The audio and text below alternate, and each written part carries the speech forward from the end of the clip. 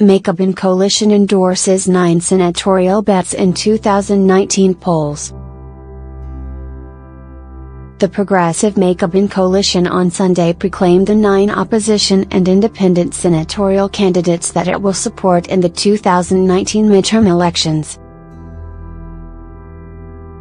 In an event in Quezon City, Makabayan President Senator Ocampo presented to Makabayan coalition members the senatorial candidates they are endorsing in the upcoming polls.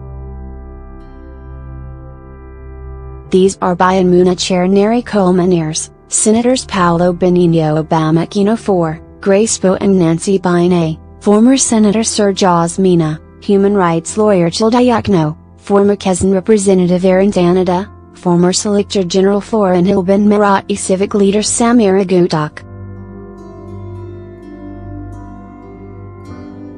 Aquino, Diakno, Danada, Hilban Gutak belong to the Utso Diartso opposition coalition, while Poe, Binay and Osmina are independent candidates. Colmenares, meanwhile, is the sole candidate of the Makabayan coalition in Makabayan. Ocampo, in his endorsement, stressed the need for an independent and assertive Senate that will push for pro-people policies.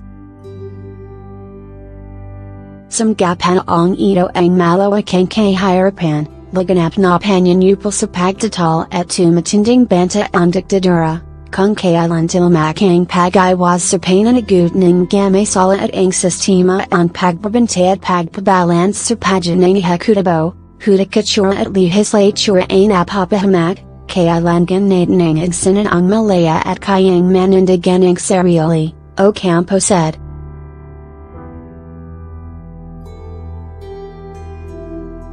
Ocampo is expecting that senatorial candidates they are endorsing would join them in fighting for various causes such as the suspension of the excise taxes brought about by the government's tax reform program, upholding human rights and due process, as well as protecting the sovereignty and rights of the country in the West Philippines Sea. The Makabayan coalition is also expecting the senatorial candidates they are endorsing to oppose moves towards charter change as well as support the resumption of the peace negotiations between the government and the National Democratic Front of the Philippines. During the event, Aquino was represented by his wife Timmy, while Binay was represented by lawyer Danton Lucinario and Poe was represented by her son Brian Poe Mansares.